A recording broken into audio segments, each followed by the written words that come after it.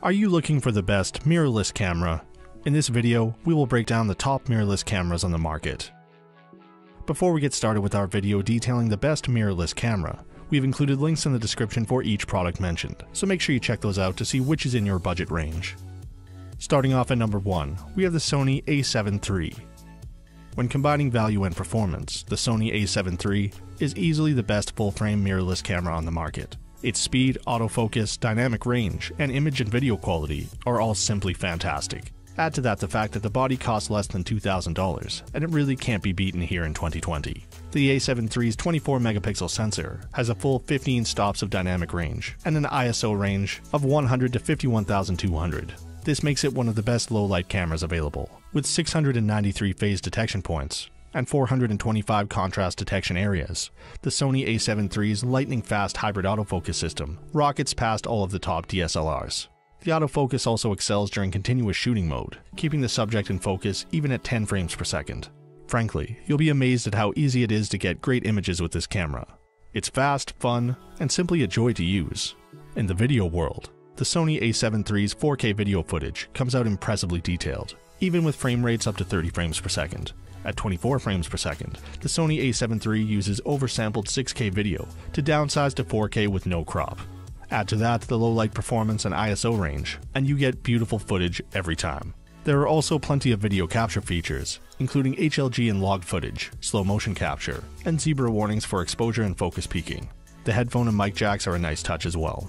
If you're a handheld shooter, you'll be pleased to note that the a7 III has excellent 5-axis sensor shift image in-body stabilization that works as well in the field as the specs claim. It makes shooting at night handheld a doable undertaking, and allows you to take advantage of lower ISOs than you'd normally have to use. Still photos, video, studio, landscapes, action photography, long exposures, this camera is amazing no matter what use you put it to. At number 2, we have the Fujifilm X-T3. You don't have to be a Fujifilm fan to fall in love with the Fujifilm X-T3. It does just about everything, and everything it does well. Want to just shoot and go? The JPEGs that come out of this little beauty are killer, and need next to no processing. Want full RAW control? The X-Trans 4 sensor captures more information than any other Fujifilm mirrorless camera, allowing ample room for recovering shadows or pulling back highlights. The autofocus of some of Fuji's X series lags a bit, but not the X-T3. The 425 selectable AF points really nail it, even in continuous shooting mode, making this the best Fuji camera for sports photography and anything involving a fast-moving subject. The manual dials and analog look of the X-T3's camera body really make for a unique, tactile shooting experience in this digital age. There is something deeply satisfying about the feel of a physical dial when adjusting settings like aperture, ISO, and shutter speed. It certainly beats having to dig into a menu. While the Fujifilm X-T3 is a great all-rounder with stills, it really hits home when it comes to video. You'll be hard-pressed to find more video recording options on any other mirrorless camera. The 4K video is lightning fast at 60 frames per second, and if you don't want to do your own color grading, the new Atima color mode turns out fantastic footage. The only real issue with the video is that the LCD screen doesn't flip around for vlogging. Everything else is just fantastic. At number 3, we have the Sony a7R IV. If you're looking for the utmost in image quality, the new Sony a7R IV is where it's at, and the pinnacle of the current Sony Alpha range. The only place you'd find higher resolution is in a medium format camera, and few of those can match the Sony a7R IV in features. On top of the impressive megapixel count, the Sony a7R IV's Exmor R-CMOS sensor offers 15 stops of dynamic range. This, along with its standard ISO range of 100 to 32,000, makes it an exceptional performer in low light conditions, turning out low noise images even with the higher pixel count. As far as autofocus is concerned, the a7R IV's 567 autofocus points literally blow the competitors out of the water. All the other high-resolution cameras have fewer than 160 AF points, DSLRs, medium format, and mirrorless cameras alike. It even outdoes the Sony a7 III. Despite its high resolution, the Sony a7R IV reaches up to 10 frames per second in burst shooting. The new tracking algorithm is also quite impressive. Once the autofocus locks onto a subject, it follows it everywhere.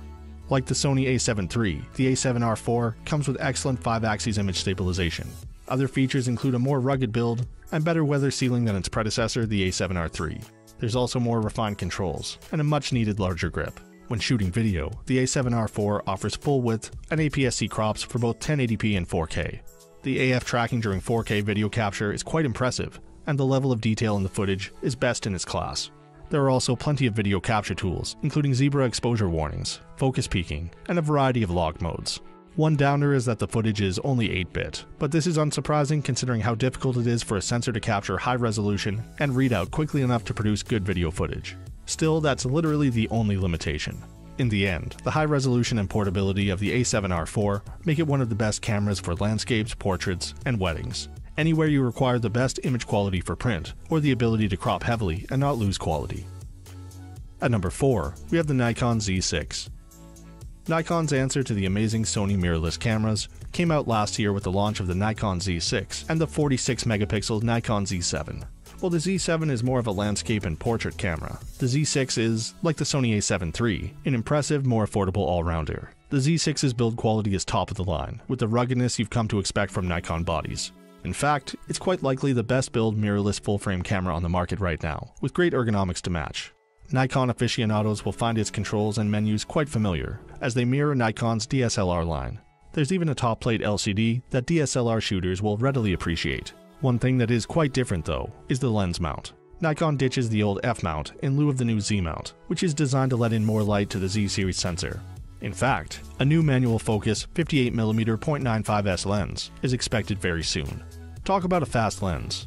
At the moment though, there aren't many native lenses available for either the Z6 or Z7. Luckily, most F-mount lenses will work just fine with the new FTZ mount adapter, although at around $250, it's not cheap. Another thing that stands out in the build of the Nikon Z6 is the fantastic electronic viewfinder. It's crisp, clear, and boasts an exceptionally high resolution. The downside of this is that the 60Hz refresh rate is a bit slow, especially when shooting in burst mode. The touchscreen is also quite beautiful, but for some reason lacks touchscreen autofocus while you're looking through the viewfinder. And for our final pick at number 5, we have the Canon EOS RP. If you're looking for a full-frame mirrorless camera that won't break the bank, the Canon EOS RP might be for you. Its feature set is relatively modest compared to other models on this list, but it's well built, turns out excellent JPEGs, and is affordably priced. See the latest price here. We've left out its big brother, the Canon EOS R, from our video, since the RP offers much better bang for the buck. Image quality is marginally better with the R, notably in low light, and video features are more advanced. But for the money, the RP is the best option for most photographers.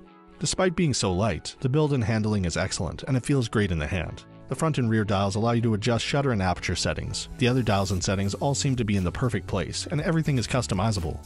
The Canon EOS RP's small size does lend to a few limitations, however.